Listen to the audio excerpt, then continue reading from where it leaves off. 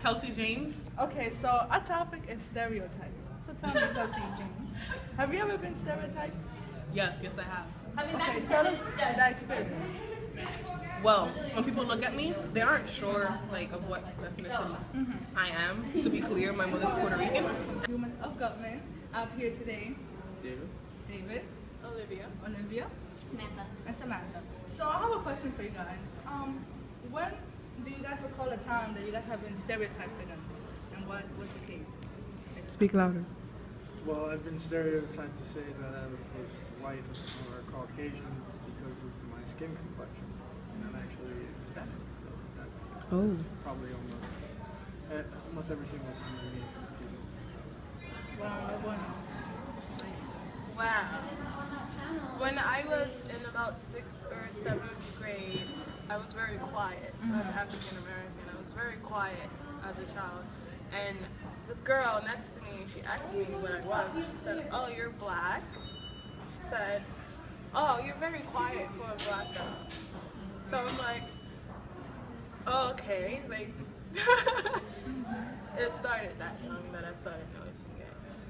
Okay. How about you?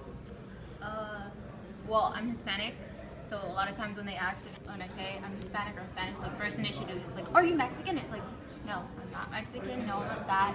And then also the way I dress, the way I talk, it's like, you don't really act Spanish, you don't talk Spanish, because I like roots, I like sneakers, I'm on the east side, so they think you should like a lot of Spanish music and like Jordans and hip hop, and it's like, not really.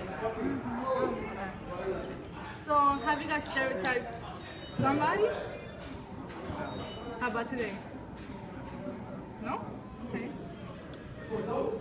Yes. I mean, growing up, I think it comes natural to us because our environment is kind of what we were raised into. But I am trying not to be a stereotypical prejudice person. So I will admit that I have been, but I'm trying not to be. That's cool. Okay, how about you? Not purposely, because like she said, it's kind of environment, you kind of build stereotypes. Of course, it'll pop up automatically in my head, but by the time I meet this person or I'm introduced to this person, those judgments are completely gone, and it's basically how this person, I see them. It's not like the stereotypes that usually relate to them. But they do pop up in your head, but they don't initially follow. Okay, thank you, Paula from Humans of Guttman. Back to you. This is Paula from Humans of Guttman, and I'm here with Amanda Lopez. So Amanda, tell us a time where you've been stereotyped.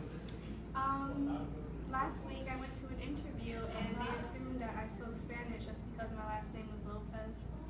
Oh my God. Do you recall a time where you stereotyped somebody? No.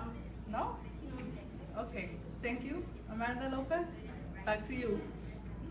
Paula from Humans of Guttman. I'm here with Kyle Farrell. Okay, Kyle. So tell us a time that you've been stereotyped. I have been stereotyped because I was actually white, and they always say the stereotype of a white man that he's smart, very intelligent, but at times, or even when I do, at times I seem to be very smarter than others, I do have problems on my own, and I'm not always smart and intelligent as people think. Like saying, okay, you must be very good in math. Like, I sucked at math in high school and stuff. And when it comes to other situations, like noticing if a person has a crush on me or something, like, I'm clueless when it comes to that. And like, but the thing is that I'm stereotyped based on the color of my skin. Makes me feel like unwelcomed and kind of hurt. But I understand stereotypes are there for a reason. And the only thing is that you need to find a way to just break the stereotypes, so then you could shine out in yourself and you could actually be one person instead of just like 3,000 billion other stereotypes that surround your type of person. Okay. Do you recall a time where you stereotyped somebody else? Never. I'm never judging people on their skin color. I would never judge anyone on their personality because everyone's personality is different. Okay, thank you, Kyle. This is Paula from Humans of Guttman.